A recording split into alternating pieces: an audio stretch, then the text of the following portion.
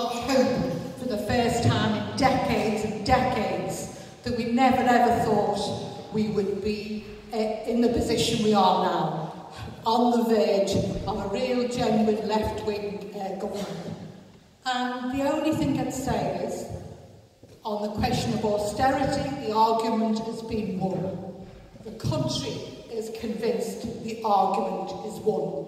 Even the Parliamentary Labour Party are convinced, reluctantly, that the argument is won. I'd say on the trade union position too as well, that the Parliamentary Labour Party is going to have to accept that the trade union laws have got to be thrown out and real democracy.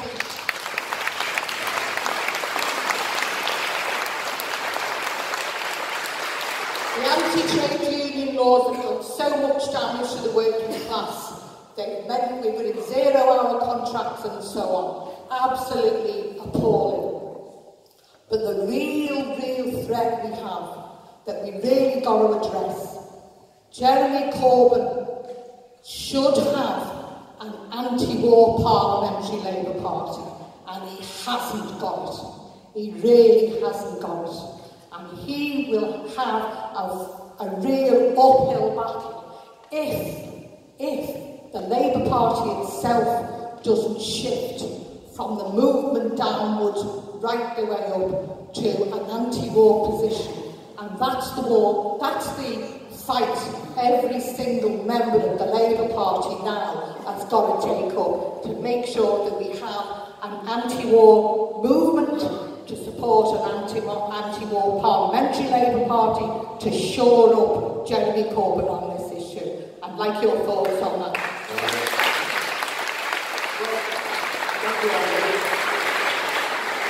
It's quite simple, really. The Labour MPs have to change, or the Labour MPs will have to be changed.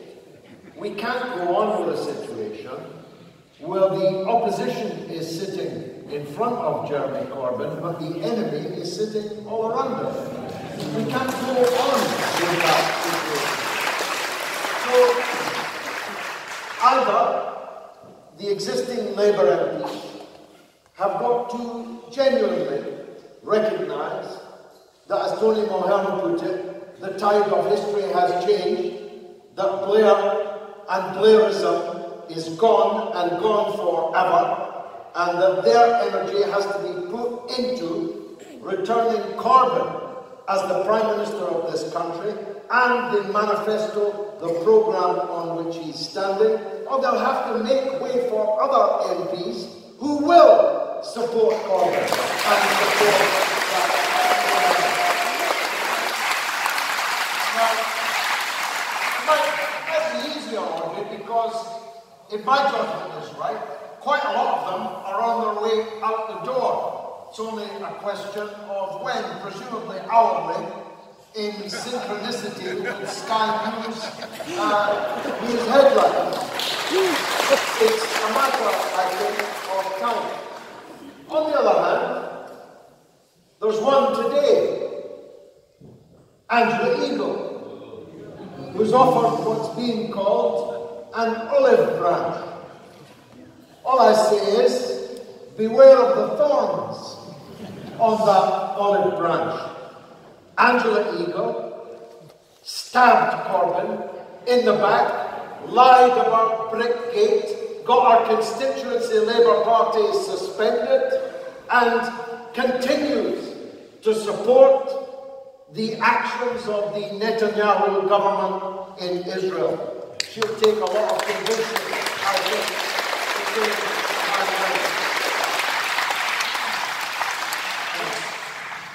The history of all the American-led wars since 1945 has been a disaster, and we've been lied to about all of them. I remember in 1964 the news was telling us that North Vietnamese ships had attacked an American battle cruiser just off North Vietnam. 20 years later, we discovered that's a complete lie.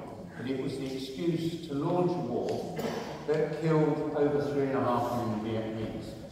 And if you read Eisenhower's biography, because at the end of the Second World War, Ho Chi Minh declared an independent state, his constitution had quite a lot of quite democratic things in it, lifted out the American constitution. The first thing he did was turn to America and ask for a loan and cooperation. There was no reply. And when Eisenhower came to power, and the French, they'd gone back in and invaded, but only 8 years of conflict, and they weren't going to win, a deal was done that separated Vietnam. But in his autobiography, Eisenhower says, we had to do that because we were all being told if we allowed a free election in Vietnam, Ho Chi Minh would win 80% of the vote. What that led to was another 8 years of war. And I could go on about all of our interventions in the Middle East. Has any of them not been a disaster? Starting in 1956, when we had a secret meeting, the British and French governments, a secret meeting with the Israeli government in a mansion on the edge of Paris. And Britain and France asked Israel to invade Egypt, which would give us the excuse then to invade, to stop the war between Israel and Egypt and seize back the Suez Canal. Now, it took about another 30 years before we discovered the truth. All of this has been done. These wars have never been about defending a democracy or removing some ghastly dictator. They've been about defending America's commercial interests, whether it's in Latin America, the Middle East, or whatever. And I can't think that we're ever going to see Jeremy Corbyn wandering up to the White House and saying, we'll just do what you want. And that's why they will do everything to keep you out. I remember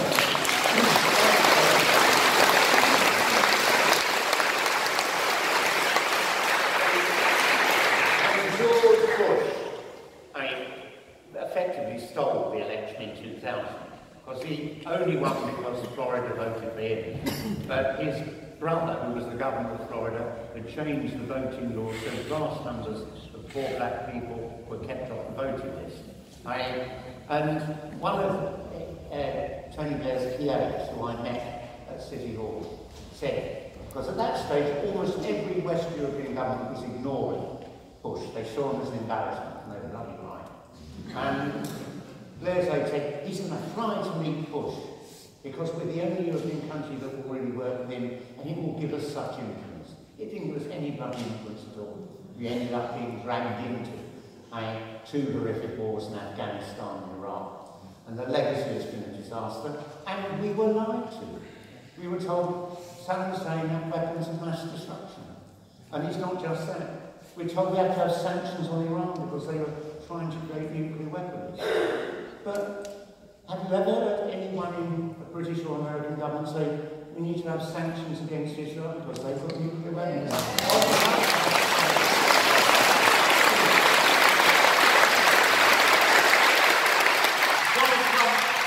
Donald Trump is famously afraid of stairs. That's why Theresa May held his hand down the stairs to the Rose Garden. Jeremy Corbyn will push him down the stairs if he goes to the Rose Garden. Let's go to the